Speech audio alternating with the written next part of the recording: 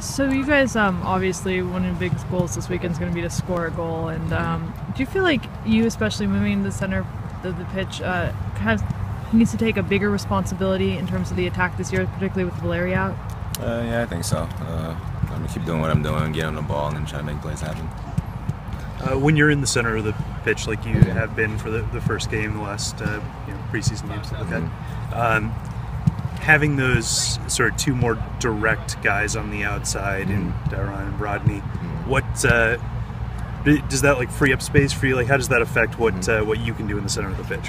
Yeah, it frees up space a little bit more, and then you have more guys on the outside. You can get the ball to them, and then try and get service in the box for the big man and stuff. Offensively, how are you guys going to approach this game? Maybe are you guys going to do anything different compared to RSL? Yeah, just try and put it back in the back of the net. If we created chances, have some good looks on goal. So we can do the same thing and defend as well as we did, and attack and keep getting shots. I feel like the ball going in the back of the net. When you step in for a guy like Valeri, I mean, how does that affect your mentality and what you're trying to do? Not too much. I mean, we're completely different players, so I'm going to go in there and try to play the way that I play. He's more of a playmaker, and I'm more of a second striker, so I'm just going to go in there and try and get on the ball. Just has Caleb asked you to try to change at all what you do, or no. Just in smaller ways, or? No. I mean, only thing he tells me really is try and get on the ball and try to make plays happen.